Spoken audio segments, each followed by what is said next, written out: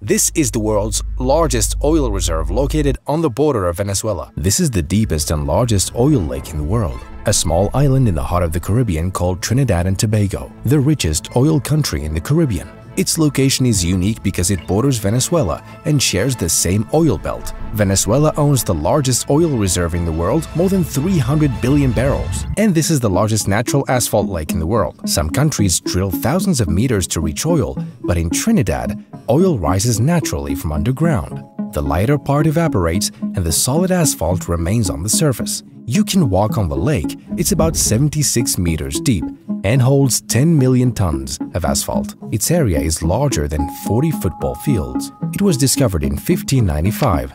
Its asphalt was used to pave the streets of New York and London. Its surface appears still, but it moves slowly, as if Earth is breathing underneath. It is one of the strangest natural phenomena on Earth. A mind-captivating scene shows God's greatness and what lies beneath the Earth. We found the oil!